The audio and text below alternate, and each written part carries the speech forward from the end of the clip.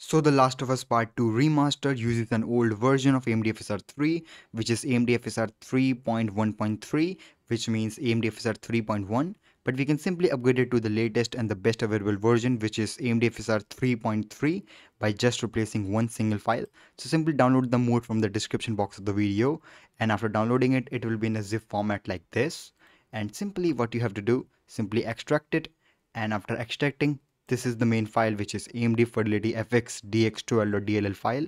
Simply copy it and now paste inside the main game folder of your game.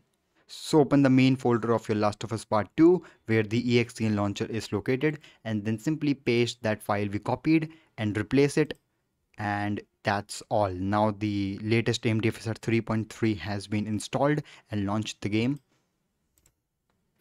So now inside the game, in the display options, now you can see the upscale method has been changed from AMD FSR 3.1 to 3.3, and that's all. And also AMD FSR 3.3 will help in better quality and performance compared to the older version, and that's all. This will work on any GPU as well. So that's all in my opinion. Thanks for watching, and bye.